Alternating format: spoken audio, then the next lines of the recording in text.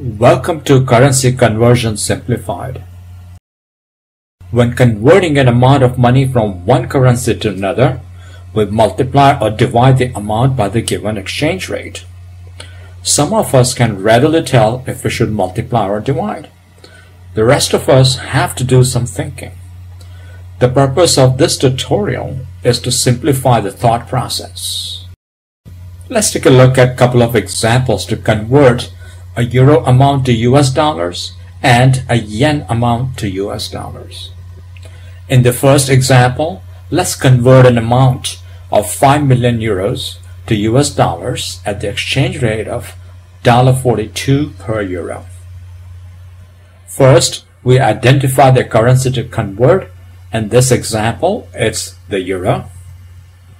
Next, we look to see where the euro appears in the code provided.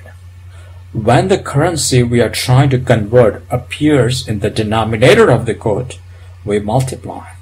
That's what we are going to do in this example, multiply. Mathematically, the two euro signs cancel each other out and we wind up with a dollar amount. This is exactly what we wanted, so multiplication was the right thing to do. Let's see what would have happened had we tried to divide the amount of 5 million euros by the exchange rate. Since we would have had the euro in the denominator of the denominator, we would rearrange it as euro multiplied by 5 million euros divided by $1.42. This would result in euro squared over dollar. We know there is no such currency unit, so we would immediately realize our mistake. Without using the currency units, it would have been hard to catch the error. This is because the answer could have been misleading. In the next example, our goal is to convert a yen amount to the dollar amount at the exchange rate of 82 yen per dollar. We check to see where the yen appears in the code that is provided. When the currency we are trying to convert appears in the numerator of the code, we divide. That's what we are going to do in this example. We are going to divide.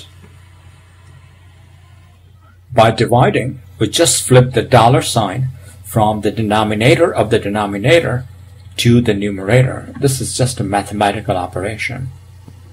The two yen signs cancel each other out. We now wind up with a dollar amount. Again, this was our goal, so by dividing, we did the right thing.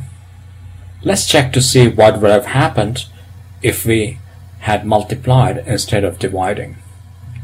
We would have wound up with yen squared over dollar. Since there isn't such a currency code, we would have immediately recognized our mistake.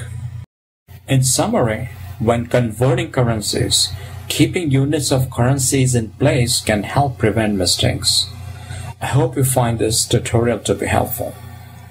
Thank you.